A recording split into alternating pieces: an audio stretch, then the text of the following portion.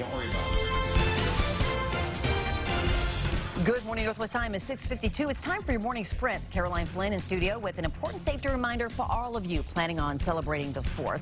And Mark Peterson tracking some rising temperatures. But first, one of the Inland Northwest's favorite 4th of July traditions, the fireworks on Lake Coeur d'Alene.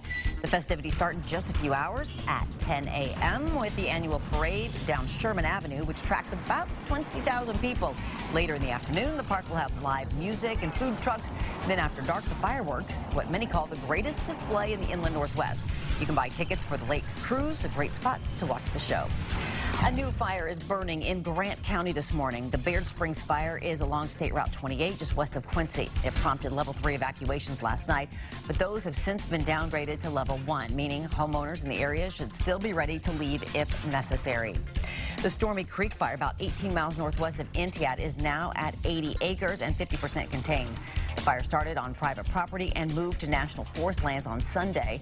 Level 1 evacuations remain in place. So far, no structures have burned.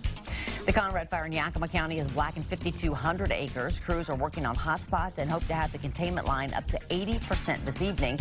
On one outbuilding burned, but no homes have been destroyed. All evacuations have been lifted.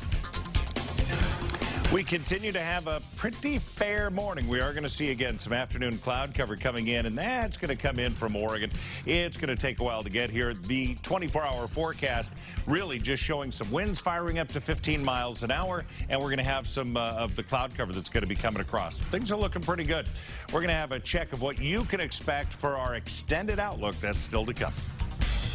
Well, looking ahead today, Kootenai Health and the Kootenai County Sheriff's Office want to remind boaters that everyone aboard their vessel should have a life jacket.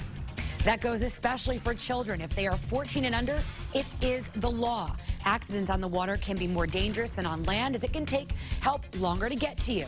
A life jacket can help you get spotted sooner, and if you don't have one, go to a life jacket loaner station that is set up along Lake Coeur d'Alene. There is no excuse. And when getting your kid's life jacket on, make sure that the life jacket is Coast Guard approved. That means it's gone through rigorous testing to make sure it's capable of saving a life. Also make sure it's within the child's weight range.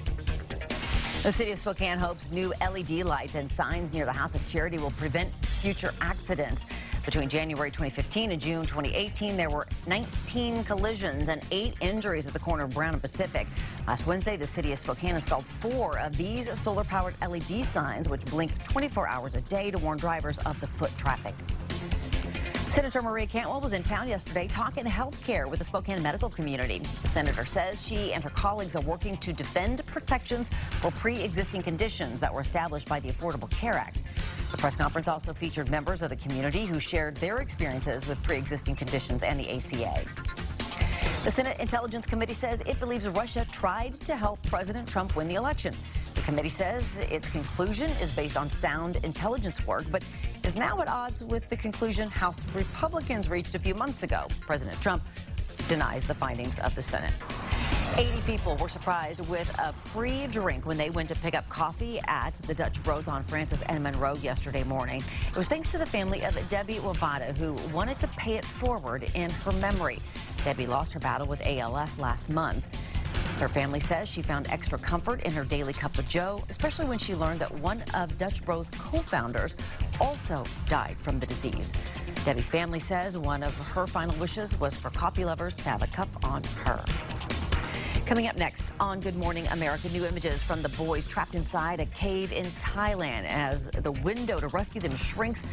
How safe is it for them to stay down there? And we'll tell you about their conditions this morning. And the heat wave sweeping the U.S., causing fires in the west, deaths in the east, when we might see some relief coming up.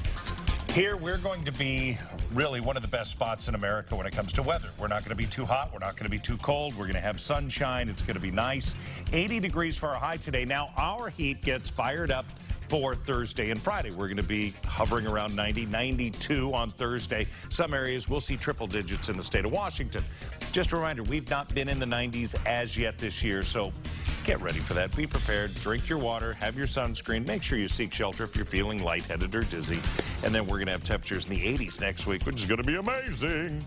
It's just about right for summertime. It's going to be nice. Thank you so much for tuning in. Good Morning America starts now. We'll be sticking around. See you in a bit.